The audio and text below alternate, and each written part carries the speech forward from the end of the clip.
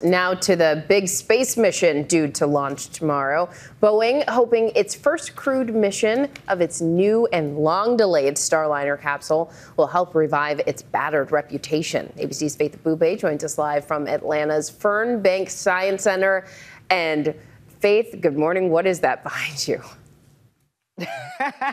Good morning to you, Jenny. Behind me is the original Apollo 6 command module, which launched back in 1968. Now, fast forward 56 years later, it's a new frontier. The countdown is on as Boeing tries to launch its first crewed mission to the International Space Station.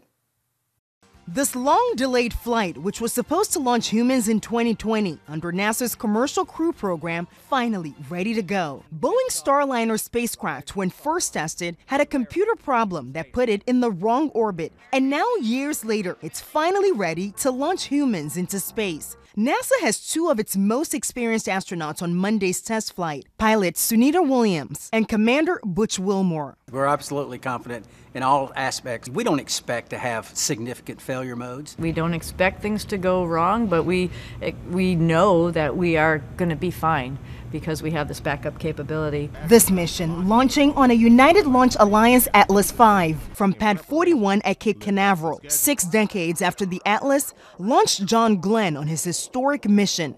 The last human to launch from here, Gordon Cooper on Mercury back in May 1963. Boeing's Leroy Kane says having a crew on board is what they need to test the Starliner. The crew interaction with Starliner to see how well does she work with people inside. Boeing needs a successful launch, having fallen behind the other commercial launch provider, SpaceX, which just unveiled its new high-tech spacesuit. SpaceX hoping to launch another private Polaris mission, which will send astronauts on the first private spacewalk with these newly designed spacewalking suits later this year.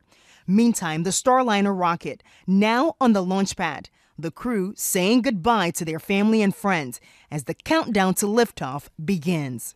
And I'm thankful that this time has transpired because we've learned so much. It's been really useful time working with, NASA engineers and the Boeing company to really understand the spacecraft. And the Starliner is scheduled to launch at 10:34 p.m. in Florida tomorrow night. It has rolled onto the launch pad, and as one astronaut put it, it's ready to dance amongst the stars. Will? All right, Faith, it's time. Looking forward to seeing that and how it goes.